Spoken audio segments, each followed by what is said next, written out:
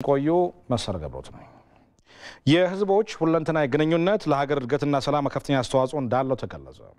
የብሔር ብሔረሰቦች በዓል ምክንያት በማድረግ ከተለያዩ የሀገሪቱ ክፍሎች የተውጣጡ ተወካዮች በአዳማ ከተማ እየተካሄደ ባለው ሲምፖዚየም ላይ ተሳትፈዋል።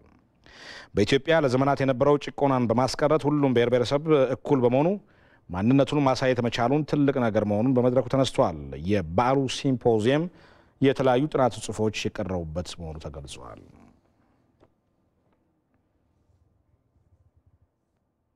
ይህኑ ሲምፖዚየም የተካተለ የነበረው ሪፖርተራችን አቤል ሙሉጌታ ተጨማሪ ማብራሪያ ሰጠን እዚህ ስቱዲዮአችን ተገኝተዋል።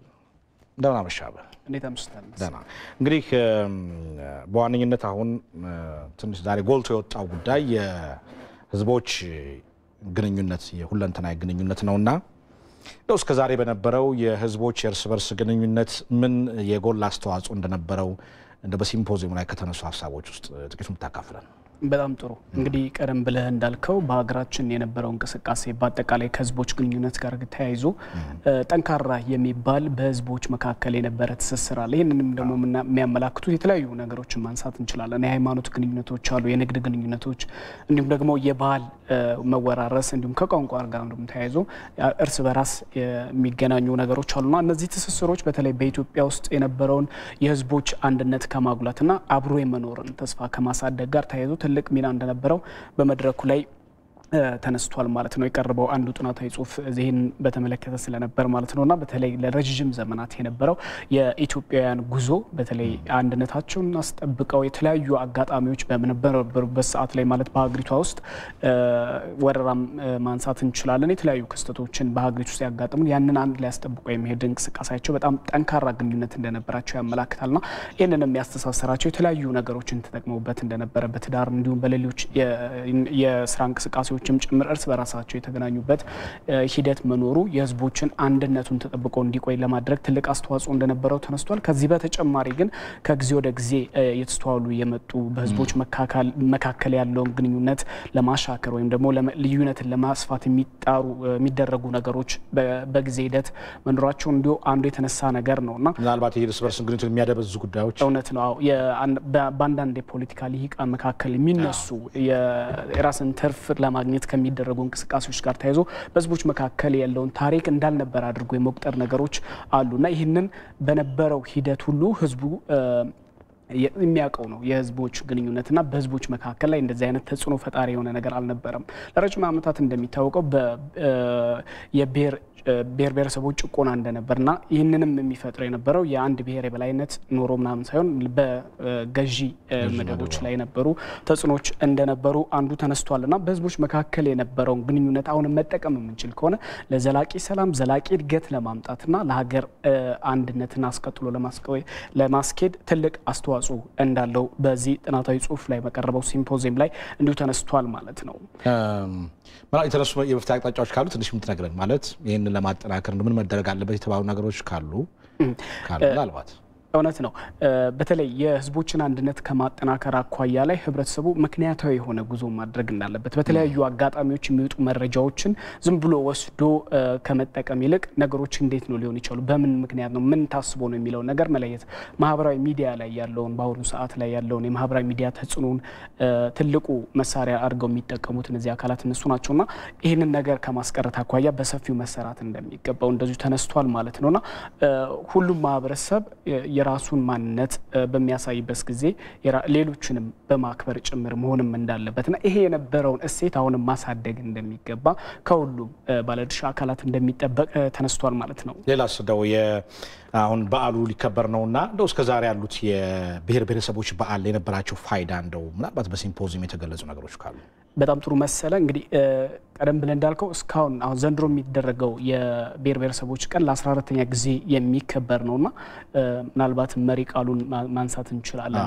ህገ መንግስታችን ለዘላቂ ሰላማችን የሚል መሪ ቃል አለውና ምናልባትም እስካሁን የነበረው የብሔር ብሔረሰቦች ላለፉት እንግዲህ 13 ዓመታት ማለት እንችላለን 13 ጊዜ ሲደረጉ የነበረበት መንገድ ምንድነው? በዋናነት ትኩረት የሚያደርግ የነበረው የብሔር ማንነትን ጎላ አድርጎ የማሳየት ይሄ ሀገራዊ አንድነቱን ብዛነቱን አንድ ላይ አድርጎ አንድነትን ማጠናክሮ ከመሄድ አኳያ ክፍተቶች እንዳሉበት እንደዚሁ ተነስቶ የነበረ ሀሳብ ነውና ይህንን ለማስቀረት ግን በዚህ ዓመት ደግሞ ሁለቱንም አቻችሎ አንድነቱንም የራስ ማንነትንም ጭምር አጉልቶ ማስኬድ እንደሚገባ ተነስቷል። ከዚህም በተጨማሪ እንግዲህ የብሔር ብሔረሰቦች ቀን እስከዛሬ ሲከበር ደግሞ የራሱ የሆኑ ያመጣቸው ለውጦች አሉ። እያንዳንዱ ብሔር ብሔረሰብ ያለውን ማንነት ከቋንቋ ሊሆን ይችላል ከብሔር እንዲሁም ካለባበስ ከአመጋገብ የተለያዩ መስተጋብሮችንም ጭምር በማጉላትና በማሳየት ይሄም አለ እንደ ብለን እስከምንል ድረስ እንግዲህ የተለያዩ አጋጣሚዎች ክስተቶች የብሔር ብሔረሰቦች ቀን በተከበረበት አጋጣሚ ላይ ለመታዘብ ችለና ማንነታቸውን ለማስተዋወቅ ትልቅ አስተዋጽኦ እንደነበረው ተነስቷል። ከዚህም በተጨማሪ እንግዲህ የብሔር ብሔረሰቦች በዓል በሚከበርበት እያንዳንዱ ቦታ ላይ የሚኖረውን ባህል ማስተዋወቅ እንዲሁም የቱሪዝም ሀብቶችንም ጭምር የማስተዋወቅ የሚከበርበትን ቦታም ጭምር ዘንድሮ አሁን ለምሳሌ በአዲስ አበባ ነው የሚከበረው በኦሮሚያ ክልል አስተናጋጅነት ማለት ነው። ሶ እነዚህን ያሉትን ሀብቶች ለሌሎቹ የማስተዋወቅ ለሌሎች ወንድም ለሆኑ ብሔር ብሔረሰቦች የማስተዋወቅ እድልን የፈጠረ ነውና ይህንን በዚህ መልኩ መጠቀም እንደሚገባ እንዲሁ ተነስቷል ማለት ነው። ጥሩ እንግዲህ አቤል ለሰጠን ማብራሪያ ከልብ አመሰግናለሁ። እኔም አመሰግናለሁ።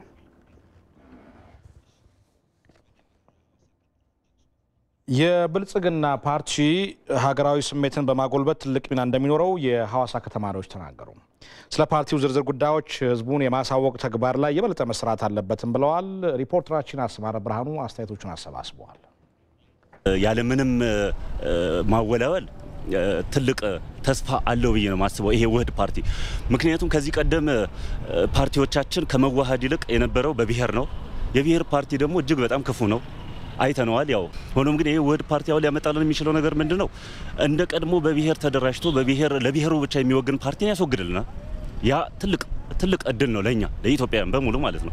የትኛውም ዜጋ እንደዚህ ጋር ተከብሮ ሊኖር የሚችልበት ሀገር እንዲመሰረት የሚያደርግ የኢትዮጵያን ራዕይ ይዞ ስለመጡ ደግሞ ምንም ከሀገር የሚበልጥ ነገር የለም፣ ከአንድነት ከልማት የሚበልጥ ነገር የለምና እውነተኛ ትክክለኛ የሆነ ራዕይ ነው ይዞ የመጡት። ስለዚህ እርሳቸው ጎን ሆነን የእርሳቸውን ራዕይ ተቀብለን ደግሞ እኛም እንደ ወጣት ይሄን ይዘን ወደ ቀጣይ ምዕራፍ እንሸጋገራለን።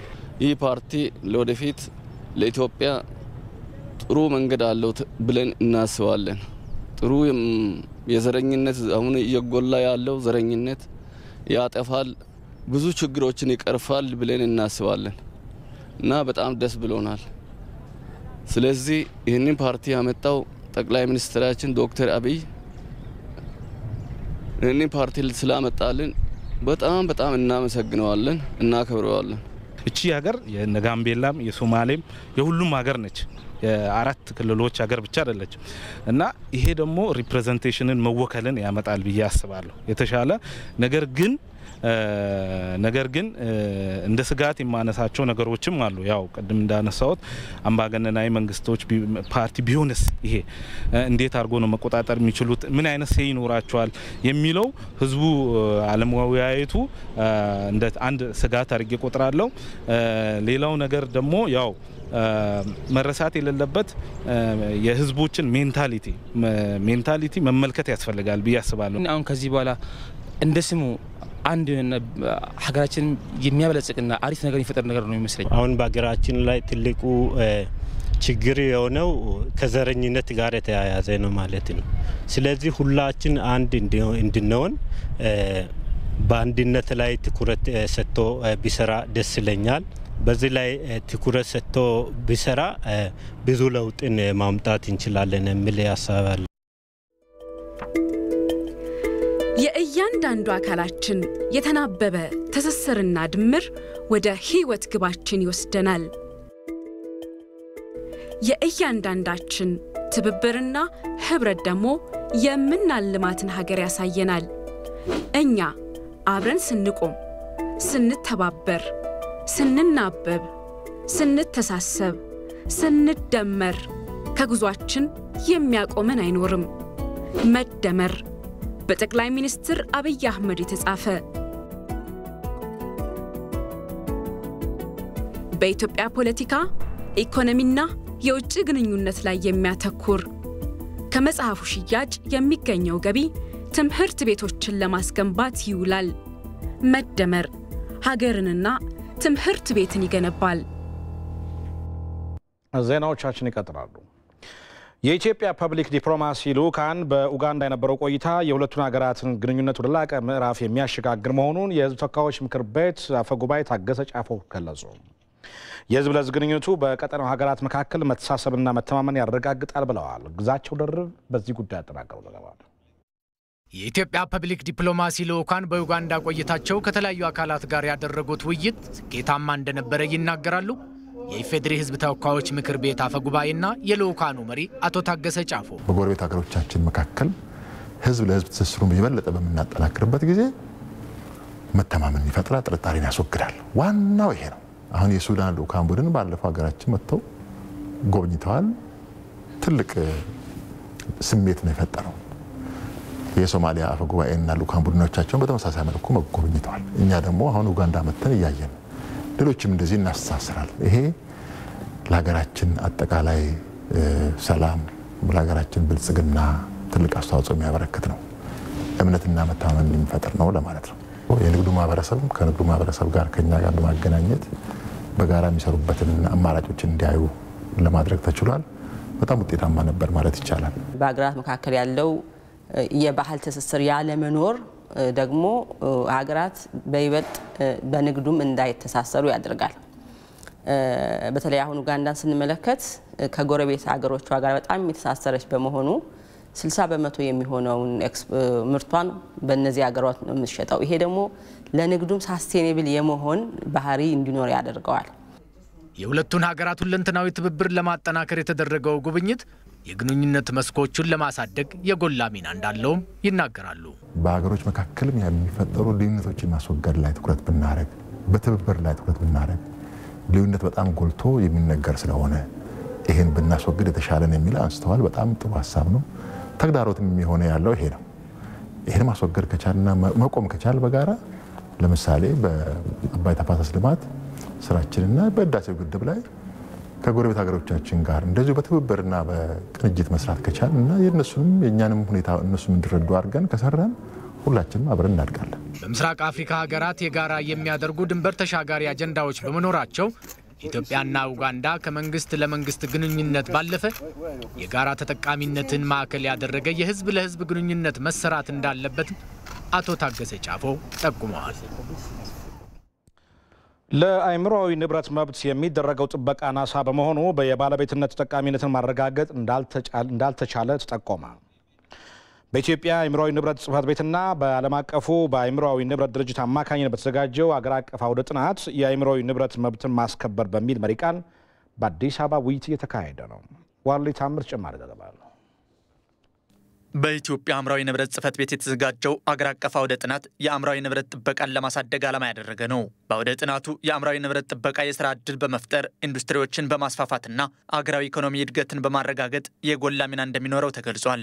ሆኖም በኢትዮጵያ በፈጠራ ስራ የጥበቃ መብት ላይ በሚታየው አናሳ የህግ አተገባበር ምክንያት ባለንብረቱና ደንበኛው የሚኖረው ተጠቃሚነት እየቀነሰ መሆኑን የአዲስ አበባ ዩኒቨርሲቲ መምህር የሆኑት አቶ ብሩክ ኃይሌ ይገልጻሉ። ይሄ የኔ ንብረት ነው ብለህ በህግ ጥበቃ ከሰጠህ ዘን ማስከፈል ትችላለህ። ለህዝብ ምጠቅም ኢኮኖሚ ጥቅም ማስገኘት ትችላለህና እንደዚህ አይነት ጥቅም ማምጣት እንችላለን። ለምሳሌ ባህላዊ የህክምና እውቀቶችን በተመለከተ እነኚህ ጄኔቲክ ሪሶርስስን ለምሳሌ እንደ ጤፍ አይነቶችን የሚመለከት እውቀቶችን የሚጠብቅ ህግ አላዘጋጀንምና ትልቅ ሪሶርስ ኖሮን ተጠቃሚ አይደለንም። ለአእምሮአዊ ንብረት የመብት ጥበቃ ተገቢውን ትኩረት ካልተሰጠው በባለቤቱ በሸማቹና በአገሪቱ እድገት ላይ ጉዳት ያስከትላል የሚሉት ደግሞ የኢትዮጵያ አእምሮአዊ ንብረት ጽሕፈት ቤት ዋና ዳይሬክተር አቶ ኤርሚያስ የማነ ብርሃን ናቸው። የሚያመጣው ኪሳራ አንዱን የፈጠራ ባለሙያው ላይ ብቻ አይደለም፣ አጠቃላይ ማህበረሰቡ ነው። ምክንያቱም ለለፋው ስራ ተመጣጣኝ እንኳን ካሳ ሳያገኝ በዘራፊዎችና በወንበዴዎች ጉዳት የሚደርስበት ግለሰብ ብቻ ሳይሆን አጠቃላይ ህብረተሰቡ የተሻለ ነገር የማግኘት የማደግ ህይወትን ቀለል የሚያደርጉ ፈጠራዎችን በቀላሉ እንዳያገኝ የማድረግ ነው። ይሄ ሁሉንም የሚጎዳ ነው።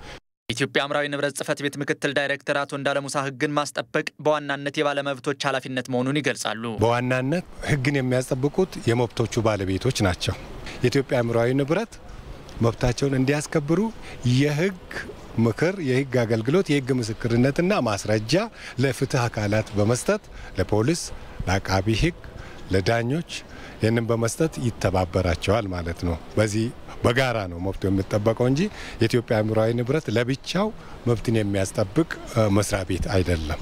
የአእምሯዊ ንብረት ጥበቃ ለአንድ ሀገር ኢኮኖሚያዊና ማህበራዊ እድገት ወሳኝ መሆኑን የገለጹት የዓለም የአእምሯዊ ንብረት ጥበቃ ድርጅት ረዳት ዋና ዳይሬክተር አምባሳደር ምንልክ አለሙ በዘርፉ ከኢትዮጵያ ጋር ያለው ትብብር ተጠናክሮ ይቀጥላልም ብለዋል። አንድ ሀገር ለወደፊት እያደገ ሲሄድ የኢንዱስትሪ ዘርፉ እያደገ የባህል ዘርፉ እያደገ ሲሄድ የአእምሮ ንብረት ጥበቃው በጣም ወሳኝ ነው እና ይሄን የኢትዮጵያ መንግስት አካላት የግል ተደራሪዎች ማለት ንግድ ድርጅቶች ኢንዱስትሪዎች እንዲሁም የውጭ ባለሀብቶች ይሄ ዘርፍን በደንብ እንዲያድግ የሚፈልጉ እንደሆነ ለማየት ችለናል። ኢትዮጵያ ህገ መንግስት አንቀጽ 40 ማንኛውም ኢትዮጵያዊ ዜጋ የግል ንብረት ባለቤት መሆን እንደሚችል መደንገጉ ይታወሳል። ኢትዮጵያ በሚቀጥሉት 20 ዓመታት ሊገጥሟት የሚችሉ 4 ክስተቶች ወይም ሴናሪዎች ተቀርጸው ይፋ ሆኑ። ሴናሪዎቹ ተቀርጸው ይፋ የተደረጉት የምንፈልጋት ኢትዮጵያ ኢኒሼቲቭ በተሰኘ ሀገር በቀል ቡድን ነው። ቡድኑ በሀገራዊ ወቅታዊ ሁኔታዎች ላይ ምላሽ ለመስጠት የተቋቋመና ገለልተኛ ነውም ተብሏል። የምንፈልጋት ኢትዮጵያ ኢኒሼቲቭ ቡድን የፖለቲካ አጣብቂኝ ገጥሟቸው ማለፍ ከቻሉ ሀገሮች ተሞክሮ በመነሳት መጪው ዘመን ላይ ልዩ ትኩረት በማድረግ ወሳኝ አካላት ተቀራርበው የኢትዮጵያ ዕጣ ፈንታ እንዲመክሩና አጋዥ አሰራሮችን እንዲጠቀሙ የሚያደርግ እንደሆነም ተጠቁመዋል።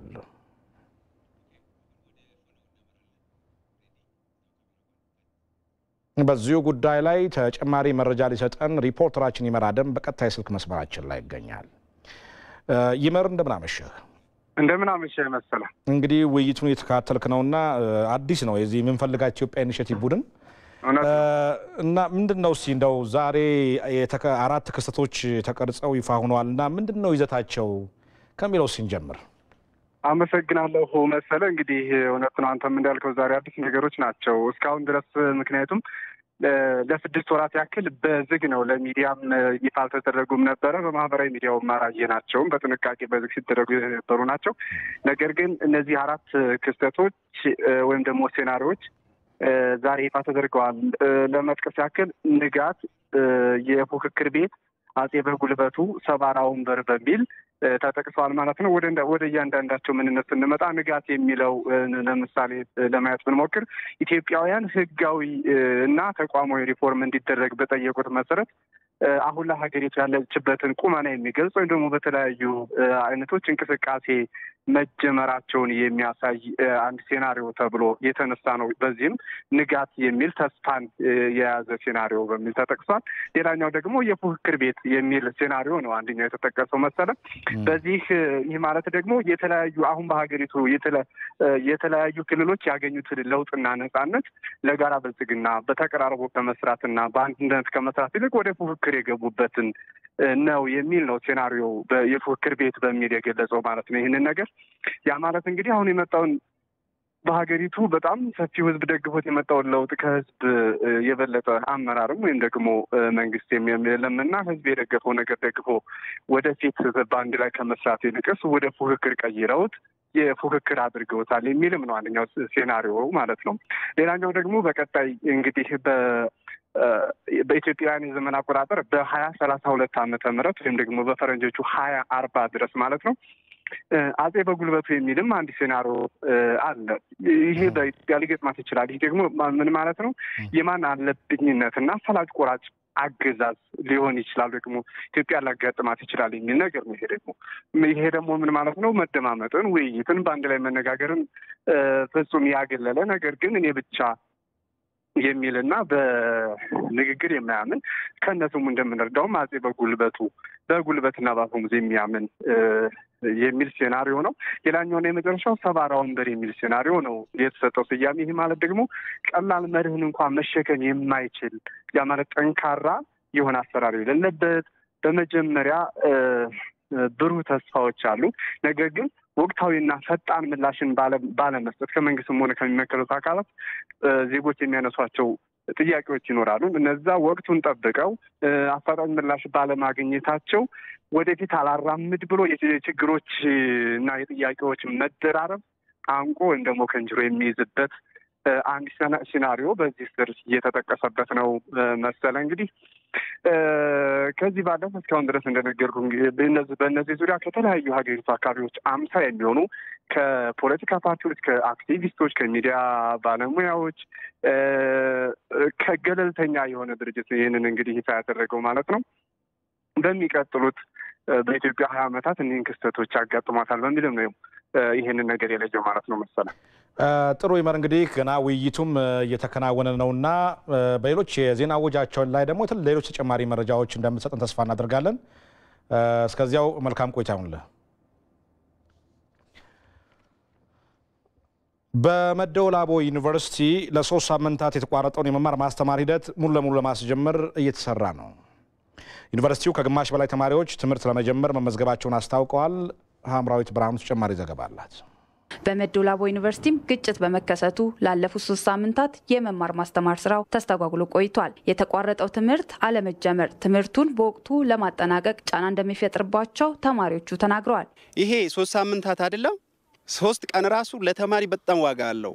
ይሄ በማጣታችን በጣም ተጎድተናል። ብዙ ሳብጀክት ነው የምንማረው። ትንሽ ነች ፈርስ ሚኒስቴር ሊያልቅ። ስለዚህ ያንን ደግሞ እንዴት እንጨርሳለን?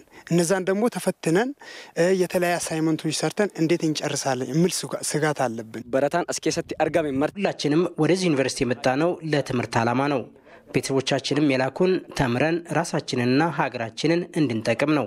ስለዚህ ወደ ትምህርት ገበታችን እንመለሳለን ብለን ተስፋ እናደርጋለን። በግቢው ያለው የጸጥታ ሁኔታ እየተሻሻለ መምጣቱን ገልጸው በግጭቱ ምክንያት ከግቢ ውጪ ለሆኑና ወደ ቤተሰቦቻቸው ለሄዱ ተማሪዎች ተመልሰው ትምህርታቸው እንዲቀጥሉ ጠይቀዋል። ትምህርት እንጀምራለን ተብሏል። ሁሉን ነገር ጨርሷል። ከተማሪዎቹ ጋር፣ ከፕሬዝዳንቱ ጋር፣ ከጥበቃ አካላቱ ጋር፣ ከማህበረሰቡ ጋርም በቃ ተስማምቶ ነው የተሰራው። ተማሪነን ቻሌንጅ ይገጥማል። ያን ቻሌንጅ እንደድሮ ተቃቅፈን ተደጋግፈን ተረርታተን እናልፋለን የሚል እምነት አለኝ እና የወጡ ተማሪዎች እንደሚመጡም ተስፋ እናደርጋለን። የመደወላቡ ዩኒቨርሲቲ ፕሬዝዳንት ዶክተር አቡበከር ከድር የዩኒቨርሲቲውን ሰላም ለመመለስ ከሚመለከታቸው አካላት ጋር የተለያዩ ስራዎች ሲሰሩ ቆይተዋል ያሉ ሲሆን አሁን በዩኒቨርሲቲው ያለው የጸጥታ ሁኔታ መሻሻሉና ተማሪዎችም እየተመለሱ መሆኑን ተናግረዋል። በአጠቃላይ ወደ 7800 ገደማ ተማሪ ነው ያለው።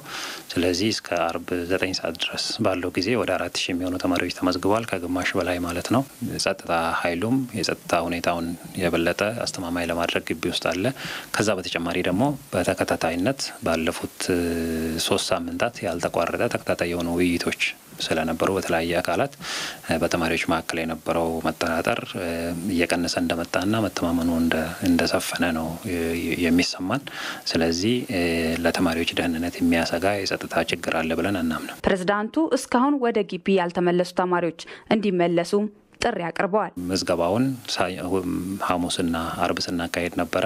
እስከ ዛሬም ተማሪ እየገባ ነው። አንድ ተማሪ የተወሰነ የቀናት የትምህርት ክፍለ ጊዜ ካመለጠው ከዛ በኋላ ትምህርቱን መቀጠል የማያስችልበት ሁኔታ ውስጥ ስለሚገባ ተማሪዎቹ ያን ሁኔታ ውስጥ ከመግባታቸው በፊት በሚቀጥሉት 2 እና 3 ቀናት ውስጥ መጥተው እንዲመዘገቡ ጥሪ እናደርጋለን። ለኢቲቪ ለተጠናቀረው ዘገባ ሀምራዊት ብርሃኑ ከባሌ ሮቤ። በዚሁ ጉዳይ ላይ ተጨማሪ እንደው ማብራሪያ ያደርሱን የመደወላቡ ዩኒቨርሲቲ ፕሬዝዳንት ዶክተር አቡበከር ከድር በስልክ መስመራችን ላይ ይገኛሉ። እንደምን አመሹ ዶክተር አቡበከር? እንዴት አመሻችሁ? ደህና። እንግዲህ ለሪፖርተራችን ሀምራዊት ብርሃኑ ከነገሯት በኋላ እንደው ያለው በዩኒቨርሲቲ ያለው ሁኔታ ምን ይመስላል፣ አሁን ያለው የመማር ማስተማር ሁኔታስ ምን ይመስላል የሚለውን ያለውን ነገር እንደው አዲስ ነገር ቢነግሩ። እሺ፣ ከትናንትና ሰኞ ጀምሮ የመማር ማስተማር ሂደቱ ተመልሶ ተጀምሯል። ተማሪዎች ክፍል ገብተው በመማር ላይ ናቸው። በዩኒቨርሲቲ ባሉት ሁሉም ኮሌጆች እና የትምህርት ክፍሎች ትናንትናም ዛሬም ተማሪዎች እየተማሩ ናቸው። ከባለፈው ሪፖርት ከተደረገ ወዲህ ደግሞ ተማሪዎችም በተጨማሪነት እየመጡ እየተመዘገቡም ነው። አሁን ዛሬ ላይ ባለን መረጃ ወደ 5600 የሚሆኑ ተማሪዎች ገብተው ተመዝግበው ትምህርት ገበታቸው ላይ ነው ያሉት። የጸጥታ ሁኔታውም ምንም አይነት ችግር የለም። በሰላም ተማሪዎች እየተማሩ ናቸው ያሉት። ስለዚህ የቀሩ ተማሪዎችም መንገድ ላይ እየሆኑና እየመጡ እንደሆኑ መረጃዎች አሉን።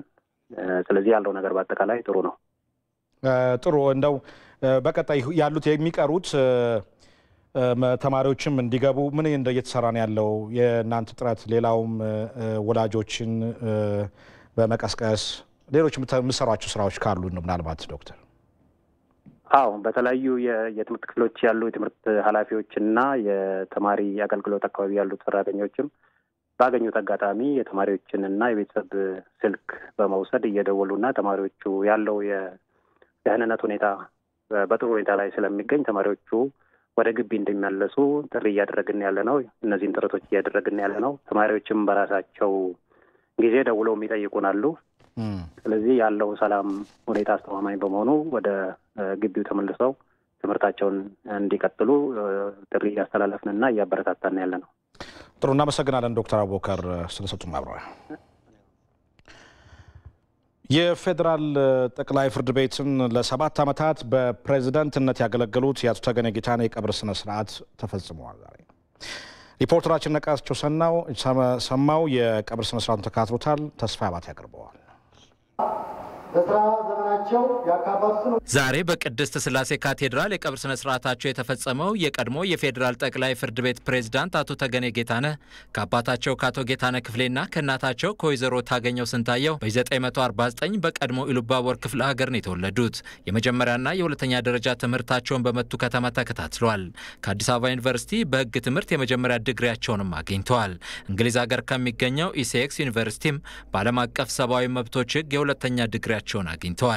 አቶ ተገኔ ጌታነህ በስራው ዓለም በከፍተኛ ፍርድ ቤት ዳኛነትና ሬጅስትራር እንዲሁም በዋና ሬጅስትራርነት አገልግለዋል።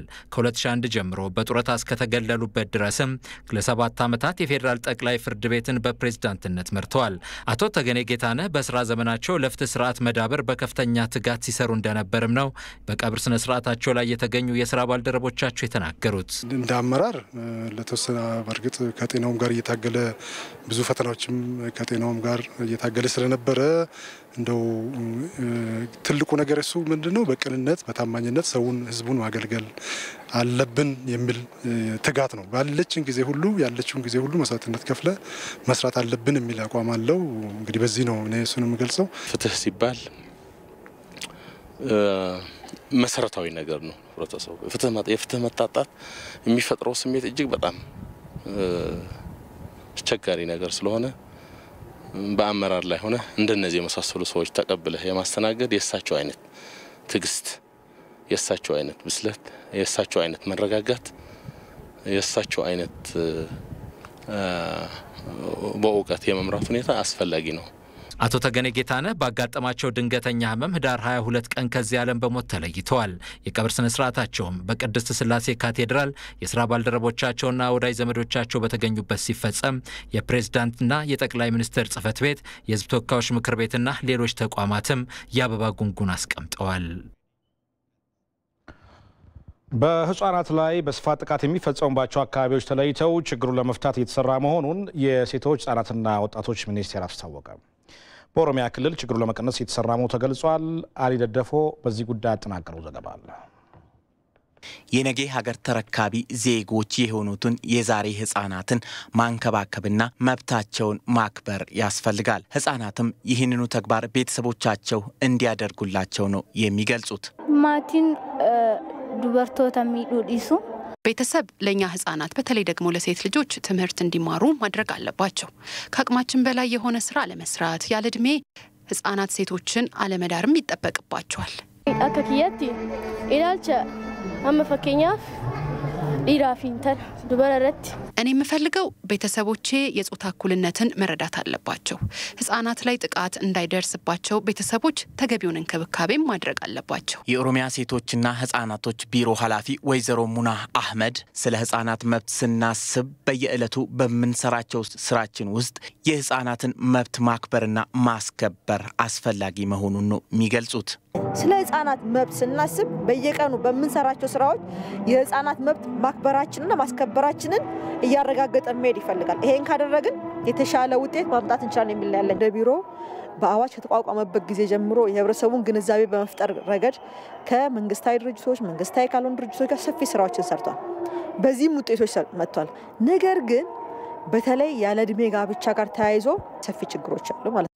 የሴቶች ህፃናትና ወጣቶች ሚኒስቴር ዲኢታ ወይዘሮ አለሚቱ ኡመድ በበኩላቸው በህፃናት ላይ የሚደርሱ ጥቃቶችን ለመከላከል በስፋት ጥቃቶቹ የሚከናወኑባቸው አካባቢዎች ተለይቶ እየተሰራ መሆኑን ነው የሚገልጹት። ችግሩ በስፋት የሚታይባቸው እነዚህ ከየአካባቢያቸው ፈልሶ ወደ ጎዳና የሚወጡ ህፃናት የሚበዙባቸው አካባቢዎችን እንደ ፌዴራል ለይተናል። ኦሮሚያ፣ አማራ ክልል፣ ደቡብና የትግራይ ክልል ተለይቷል። በአሁኑ ሰዓት የማወያየት ስራ ጀምረን የአዳማ ከተማ ከጅማ ከተማ ላይ ተገኝተን ከዞኑ ጋር ውይይት ያደረግንበት ሁኔታ አለ። ከደቡብ ደግሞ ሲዳማ ዞን እንደገና የወላይታ ጋሞ ላይም ጥሩ ስራዎች አሉ። በቅርቡ ደግሞ የአማራ ክልልና የትግራይ ክልል ሁለት ዞኖችን የማወያየት ስራ ባለድርሻ አካላትን ወደ አንድ በማምጣት አንድ ቅር ይዞ በቀጣይ ደግሞ ከ3 ወር በኋላ ተገናኝተን ልንወያይ የምንችልበት ሁኔታዎች እንዲፈጠር እየተደረገ ነው ያለው። መንግስት የአካል ጉዳተኞችን ችግር በተቀናጀ መንገድ ለመፍታት ከመቼውም ጊዜ የበለጠ በቁርጠኝነት እየሰራ እንደሚገኝ የሰራተኛና ማህበራዊ ጉዳይ ሚኒስቴር አስታወቀ። በየዓመቱ ዳር 23 የሚከበረው የአካል ጉዳተኞች ቀን በዓለም ለ28ኛ ጊዜ በሀገር አቀፍ ደረጃ ደግሞ ለ27ኛ ጊዜ በሻሸመኔ በመከበር ላይ ይገኛል። ሚካኤል ገዙ በዚህ ጉዳይ አጠናቀረው ዘገባ አለ። እንደ አውሮፓውያኑ አቆጣጠር በ2011 የዓለም ጤና ድርጅትና የዓለም ባንክ በጋራ ባወጡት ሪፖርት በኢትዮጵያ ከጠቅላላው ህዝብ ቁጥር ከ18 እስከ 20 ሚሊዮን የሚሆነው በተለያየ ደረጃ የሚገለጽ የአካል ጉዳት እንዳለበት ያሳያል። የአካል ጉዳት ችግር ትኩረት እንዲያገኝም በየዓመቱ ህዳር 23 የአካል ጉዳተኞች ቀን በዓለም አቀፍ ደረጃ ይታወሳል። ዘንድሮም በዓለም ላይ 28ኛ ጊዜ በኢትዮጵያ ደግሞ ለ27ኛ ጊዜ በኦሮሚያ ክልል በሻሸመኔ እየተከበረ ይገኛል። ቀኑን በማስመልከትም አካል ጉዳተኞችና የተለያዩ የህብረተሰብ ክፍል ተወካዮችን ያካተተ የእግር ጉዞና የፓናል ውይይት ተካሂዷል። በዝግጅቱ ላይ የሻሸመኔ ከተማ ከንቲባ አቶ አደም ከማል በአካል ጉዳተኞች ዙሪያ የአመለካከት ለውጥ በማምጣት ተሳትፏቸውን ለማሳደግ መሰራት ይኖርበታል ብለዋል። ለወደፊት የተሻለ ተሳታፊነት ሊኖራቸው የሚችሉ የተሻለ ብቃት ሊኖራቸውና የአመራርነት ድርሻ ሊኖራቸው የሚችሉ የአካል ጉዳተኞችን በማሳተፍ በመምራትና በመደገፍ ሀገራችን ውስጥ ብቁ የልማትና የኢኮኖሚ ተጠቃሚ እንዲሆኑ የማድረግ ስራ በባለቤትነት መስራት ይኖርብናል። የአካል ጉዳተኞችን ተሳትፎና መሪነት በማጉልበት የ2030 የልማት አጀንዳዎች ውጤታማነት እናረጋግጥ የዘንድሮው የአካል ጉዳተኞች ቀን መሪ ሐሳብ ነው። በኢትዮጵያ ብሔራዊ የአካል ጉዳተኞች ማህበራት ፌዴሬሽን ስራ አስኪያጅ አቶ አባይነ ጉጆም በዓለም አቀፍ ደረጃ በ2030 ከአካል ጉዳተኞች ጋር በተያያዘ ከግብ ለማድረስ በተቀረጹ አጀንዳዎች ላይ እየተሰራ እንደሚገኝ ተናግረዋል። የ2030 የልማት ግቦችንም ለማሳካት አገራችን በቁርጠኝነት ከሌሎች ሀገሮች ጋር እየሰራች ነው ያለችው። በሌላ በኩል የዓለም አቀፍ የአካል ጉዳተኞች መብት ጥበቃ ስምምነት ከ10 ዓመት በፊት ፈርማ ሀገራችን በቁርጠኝነት እየሰራች ነው ያለችው። እነዚህን ስኬቶች ለማምጣት የሁላችንም ርብርቦች አስፈላጊ ሆኖ ይገኛል ማለት ነው። አካል ጉዳተኞች ከደረሰባቸው ጉዳት ይልቅ የሰዎች አሉታዊ አመለካከትና እንደየችግሮቻቸው የመሰረተ ልማት ተደራሽነት ችግር የበለጠ እየጎዳቸው እንደሚገኝ የተናገሩት የሰራተኛና ማህበራዊ ጉዳይ ሚኒስትር ዴኤታው አቶ ጌታሁን አብዲሳ የአካል ጉዳተኞች ችግርን በተቀናጀ መንገድ ለመፍታት መንግስት ከመቼውም ጊዜ በላይ በቁርጠኝነት እየሰራ እንደሚገኝ ተናግረዋል። የጅምሩ መልካምነት ለማግለጽ እንጂ ችግሩ የሚመጣን ተግባር እየተከናወነ ይገኛል የሚባል ጊዜ ገና መሆኑን መርሳት የለበትም። ማህበራት ከዛሬውም በላይ የላቀ ሚና ሊጫወቱም ይገባል። ለዚህ ደግሞ ሰራተኛና ማህበራዊ ጉዳይ ሚኒስቴር ሙሉ ድጋፍ እየሰጠ ኃላፊነቱን እንደሚወጣ በዚህ አጋጣሚ ላረጋግጥላቸው እፈልጋለሁ። የአማራ ክልል ፖሊስ ኮሚሽን የህብረተሰቡን የሰላም ጥያቄ ለመመለስ በሚያስችል መልኩ ያከናወነውን ተቋማዊ ለውጥ ማጠናቀቁን አስታወቀ። በክልሉ የተስፋፋ ለመጣው የኢንቨስትመንት እንቅስቃሴ የሰላም ዋስትናን በተሻለ ሁኔታ ለማረጋገጥ የኢንቨስትመንት ፖሊስ በመምሪያ ደረጃ እንዲዋቀር ተደርጓል። የክልሉ ፖሊስ ኮሚሽን ላለፉት 2 ዓመታት ሲያካሄድ የቆየውን ተቋማዊ ለውጥ አስመልክቶ ለጋዜጠኞች መግለጫ ሰጥቷል። የፖሊስ ኮሚሽኑ ተቋሙ እንደገና ለማደራጀት ስራም የህዝቡን የሰላም ጥያቄ ለመመለስ የሚያስችል ፖሊሳዊ አቅም ለመገንባት ያለመ መሆኑን የአማራ ክልል ፖሊስ ኮሚሽነር አብራ አዳሙ ተናግረዋል። ባለዲግሪዎችና የተማረውን ኃይል ደግሞ ወደ ላይ ያመጣንበት ትልቁ ምክንያት ተቋሞች ያውርቶ አደሮች ቦታ ሳይሆኑ የሰርቶ አደሮች ቦታ መሆን ስላለባቸው በተለይ ደግሞ እንደ ፖሊስ ያለ መስሪያ ቤት ቫይብራንት በሆኑ ንቁ በሆኑ መኮንኖች መመራት አለበት። ሙያውን መሰረት ያደረገ በዲሲፕሊን የሚገዛ መኮንን ያስፈልገናል። የሚያወራ መኮንን አይደለም የሚፈልገው ፖሊስ፣ የሚሰራ ሰርቶ የሚያሰራ መሪ ነው የሚያስፈልገው። ሰርቶ የሚያሰራ መሪ ደግሞ በእውቀት ላይ የተመሰረተ መሪ መሆን አለበት እና አእምሮ ብሩህ የሆነ ልቡ ሩህሩህ የሆነ ፖሊስ ኃይል ያስፈልገናልና በዚህ መሰረት ነው እንግዲህ ኮሚሽናችንን ለማጠናከር ጥረት እያደረግን ያለ ነው። በተጨማሪም የአማራ ክልል ፖሊስ ኮሚሽን መምሪያ ኃላፊና የምደባ ኮሚቴ ሰብሳቢ ኮማንደር ደለል አስፋው ተቋሙ ከጊዜው ጋር እንዲራመድ ለማድረግ ብቃትን መሰረት ያደረገ የሰው ኃይል ምደባ መደረጉን ገልጸዋል። በክልሉ ከሚገኙ 13 ዞኖች 11 የሚሆኑት አዲስ መምሪያ ኃላፊዎች እንደተመደበላቸው ነው የተናገሩት። በኮሚሽኑ ውስጥ ወደ 28 መምሪያዎች በዞን ደግሞ 43 መምሪያዎች ላይ ውድድር አድርጓል። በእነዚህ በ43 መምሪያዎች ውስጥ 160 አማሮች ተወዳድረዋል ማለት ነው። ከ160 አማሮች ውስጥ 43ቱ ያው ባላቸው አፈጻጸም የትምህርት ዝግጅት፣ የስራ ልምድ፣ አገልግሎት፣ ማዕረግና ስነ ምግባር ታይቶ እንዲመደቡ ተደርገዋል። ከቦታ ቦታ የማዘዋወር ወይም ደግሞ አዲስ የማድረግ ላይም ተሰርቷል። በዚህ አንፃር 11 ዞኖች በአዲስ መምሪያ ኃላፊ ነው የሚመሩት። ይህ ለምን ይጠቅማል? ቀጣይ ታች ላይ ያለው ኔትወርክ እንዳይኖር ይጠቅማል።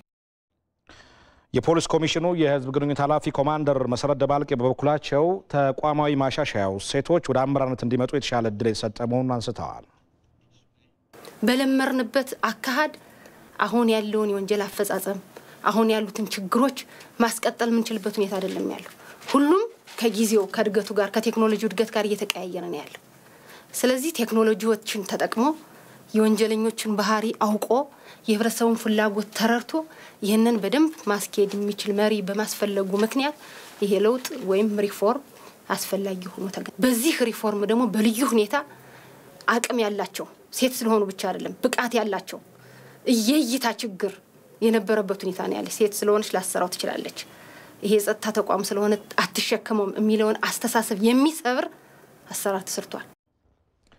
ሪፖርተራችን ይሄን ዋጋቸው እንደዘገበው ተቋማዊ ለውጥ አሁን ላይ የተቀዛቀዘ የመጣውን የማህበረሰብ አቀፍ የወንጀል መከላከል ስራ እንደገና ለማጠናከር እንደሚያግዝ ተገልጿል።